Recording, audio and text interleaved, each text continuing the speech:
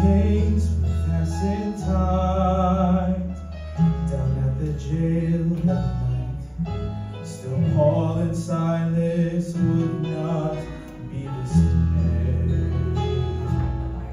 He said it's time to lift our voice, sing praises to the Lord. Let us prove that we would trust him, come what may.